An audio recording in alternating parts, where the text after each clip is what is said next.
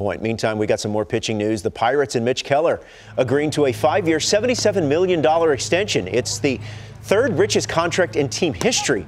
Keller has come up in the Pirates organization. Last year, he set a franchise record for strikeouts by a right-hander with 210. And remember, Garrett Cole There's a couple good names on that list, too. Cole, A.J. Burnett. And you know what? Give the Pirates credit because they are starting to build a foundation.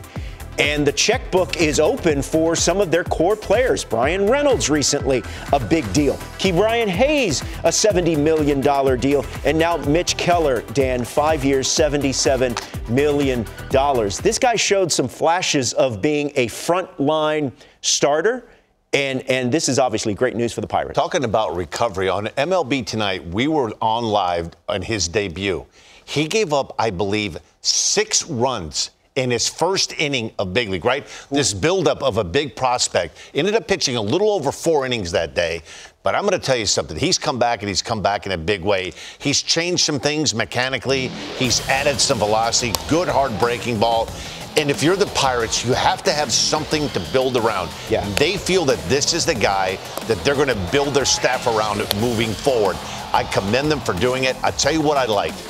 What I liked the second half of the season, they weren't afraid to run this guy out there to test the waters in the 7th inning, in the 8th inning, to have him learn how to finagle through a lineup a second and a third time, because I think we have so much with starting pitchers, treated them with kid gloves. Second time to the lineup, any trouble, get him out of there. If you're looking for a Garrett Cole, you're looking for Jacob deGrom, you're looking for Framber Valdez, you've got to start letting these guys pitch and learn how to get through the lineup the third time, get to the 6th inning, get to the 7th inning. The Pirates did that last year with him. I agree with you 100% there. I mean, when you look at the extensions that they've doled out the last 3 years, last 2 years, between Keller, Reynolds, Hayes, and you got Paul Skeens coming up. Yes, you could start to see some formation of a core here with the Pirates.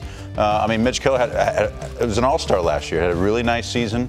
By the way, I was looking too on our research. Another name on that list, Mark Baldwin, had 197 strikeouts in 1891. Wow. Yeah. Can we get a still shot of what Mark Baldwin looked like in 1891? Wow. Right? I didn't figure they had a lot of marks. I thought that was a typo. They had a lot of marks in the 19th typo? century. Yeah. That's true. Wow.